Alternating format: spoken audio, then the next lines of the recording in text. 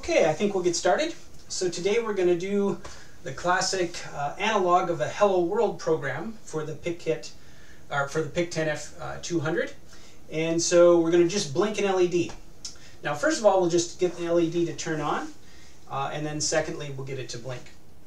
And here we're going to learn a bit about how to just hook up the PIC10F200 both to its power supply and then its outputs to, in this case, an LED circuit.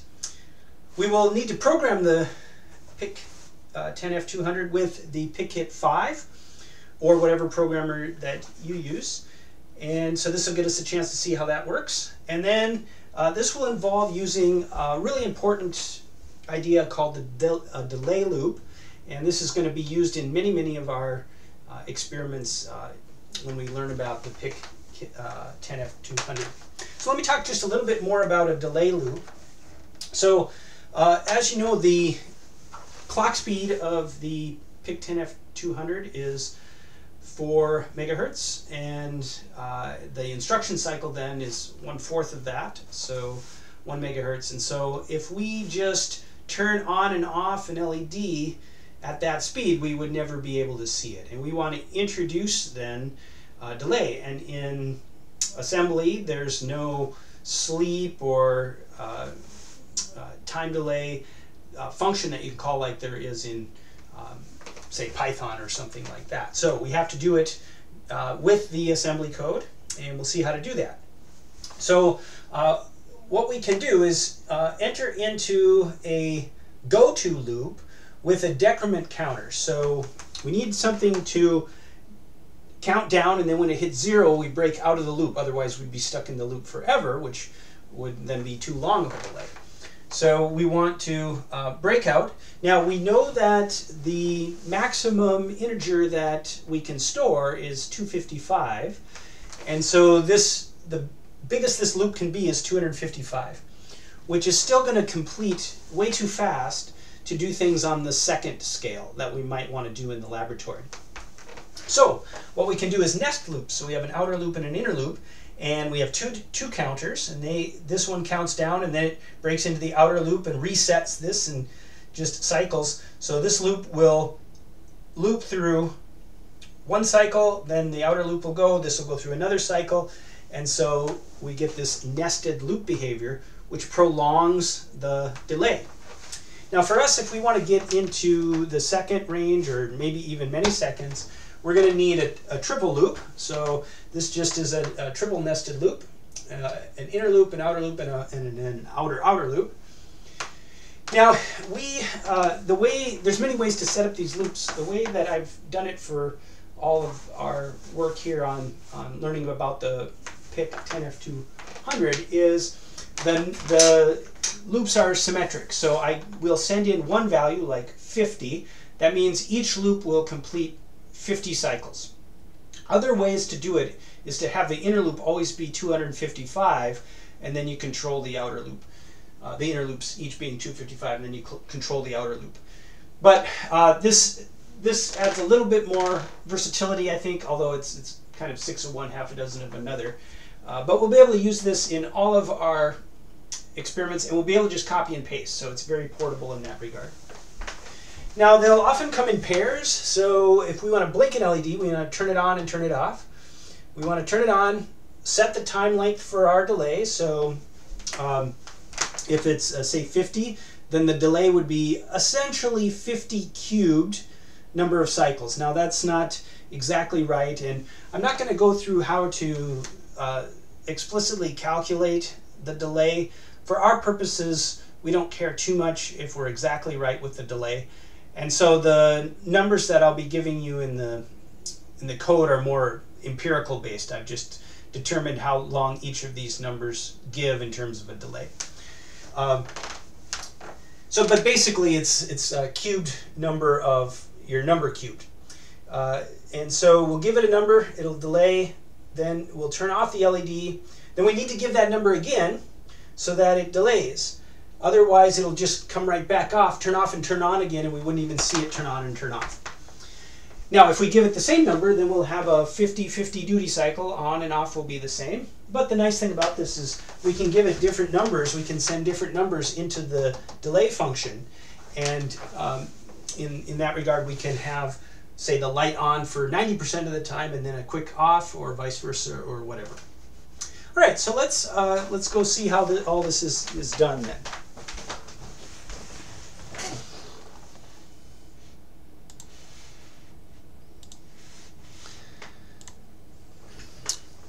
All right, so here we have our PIC10F200, our PIC kit 5. It's not hooked up yet. It has its wires ready to be hooked up. I've positioned the PIC in this breadboard, and all we need is the high voltage, the 5 voltage, the ground. We need the LED circuit, so an LED and then a resistor over here to control the current coming off of GP0. So if we look at the pin out for, or the pin diagram for the PIC, we see that GP0 is right here. Now, we can look at the PIC controller, and we need to connect the different outputs of the PIC kit to the PIC. For example, pin 1 needs to go to the master clear, and pin 2 needs to go to the 5 volts. So as we look at this now, I've got different wires running from the various positions on the PIC to where the PIC kit plugs in. And so I'll plug that actually into the board here. And right now we're not seeing anything because we haven't done any programming yet. So let's go ahead and look at our program. And so this is a simple program to blink the LED. This step up here, this is all boilerplate information that comes before the start of the main program. And we've talked about that in some other videos, but essentially it turns off the watchdog timer, turns off the master clear reset, and then imports the correct instructions for the PIC kit, for the PIC10F200. Also sets the program counter and to start at main and so on. So we have all that initial information. And then, as I've been doing in our practice programming, we start with main, and then we'll put some stuff here, and then we'll start the main loop. And this will almost always be the same. It's handy to have this because then you can just copy and paste it. The first part puts in binary form. It's helpful to be in binary form here because it's easier to see what you're doing. This is the number that goes into the working register. So right now it's a literal, just a binary. It's going into the working register. And the last 4 bits are what tell us, are we programming the PIC so that the general purpose IOs are acting as an input or an output. If it's a 1, then it's an input. If it's a 0, then it's an output. Now for our program today, all that we worry about is the GP0, which is the 0th bit here. And so we're going to set that as a 0, meaning making it an output. The others are set to inputs. It doesn't matter. They can be inputs or outputs, except for GP3, which is always stuck as being an input. It can't be an output. Now the command tris, tris6 will put the values of the working registers, so this binary up here, into the tris register. And so that will control the input or output for GP 1 through 3. We don't need this today, but we'll keep it in this boilerplate, and we need to have another literal binary here, and this is to control the options register that will help us choose whether we want to have the pin 2, GP2 be the external clock or be an I/O, and we're always gonna want it to be an I/O, and we'll just use the internal clock of the PIC. So this, and then followed by the option command, which loads the working register into the options register. We set GP2 as the as a I/O. All right, but again, for today, that's not going to matter. So we enter our main loop here, and so the first thing that we're going to run into is this turn on part of it, and we're going to use the bit set command here to set or bring to 5 volts GP0. And then we're going to just go to turn on, and so this is just going to be an infinite loop here holding GP0 at 5 volts. And we won't go any further at this point. You'll see, we'll comment this out, and then we'll go into the blink later. So let's just try to get this to run. Now the first thing we should always do is build and make sure we get a successful build here, which we do. But now we can use either of these here to program the PIC. So I'm just going to run the main program, and we're going to get an error here because, well, we get a couple of things here. So this is just a reminder that you want to make sure that your PIC can handle the voltage you're giving it. And so in this case, 5 volts, and that's fine for the PIC. Other microcontrollers that you might be programming with this IDE, you might need a 3.3 volts, and you could damage the controller. So I'm going to click Let's Not Show This Again. This would come up every time that you try to write this. Okay. Now we get a failure here, and it says the target does not have a supply. So I don't have the power supply plugged in. Now there's two things we can do here. We can power it with the PIC kit itself. So let's do that first. So you click over here on PIC kit 5, and up will pop the properties. Then you choose PIC kit 5, and over here we choose power, the power option. And power target with PIC kit 5, that's unchecked. We would check that, and then apply, and hit OK. Now when we run this, it should work. So let's go ahead and run this. And we're connecting to the programmer, and we see now it's programmed, and we're getting a constant turn on of GP0 as we had anticipated. Now let's go ahead and turn this back off, and whoops. So I want to go to PIC kit 5, and then I want to go to power. And I'm going to turn that off. Apply that. Double check this again, so this should give us an error. Oh, let's see. Connecting to programmer error, and then we don't have our LED on. But what I'll do now is I will add the power supply.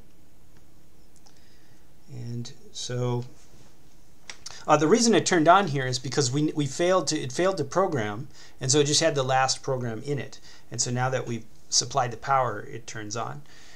But let's go ahead and run this, and it'll rerun. And now it should work because it is getting its own power. And so the programming is complete, and this turned on. We didn't really see anything happen because it was already on to begin with. Okay. So let's go ahead and comment out these, and now we will enter the blink, and here we will now call our delay function. So here's our delay function, as I talked about on the board. We've got 3 loops. We're storing the number in 3 of the memory addresses, 10, 11, and 12, and we are now going to turn on our GP0, so apply 5 volts to GP0. That should turn the LED on. Then we're going to move 53, the number 53, this the base 10 number 53, and this is a roughly 1 hertz. And so again, this is not a calculated number. This is an empirical number that I've gotten for these.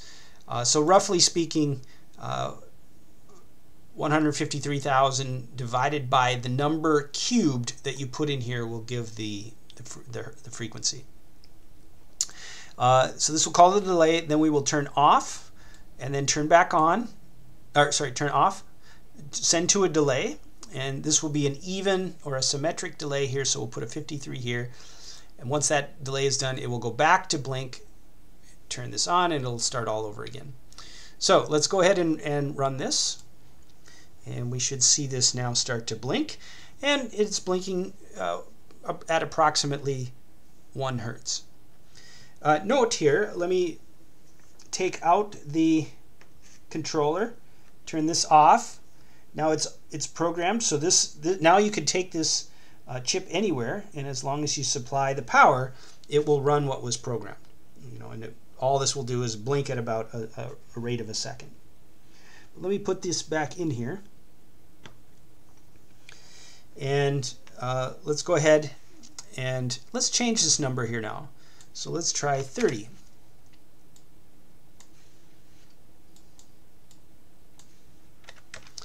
And so now we would be blinking at about 153,000 divided by 30 cubed, which I think is about 6 hertz or 7 hertz.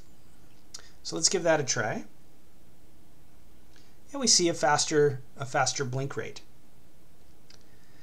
Finally, we can make this asymmetric. So let's put a 60 here. So this will be on for a long time and then off for a short time.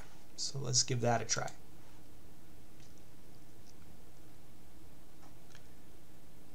And so we see we can control the duty cycle here.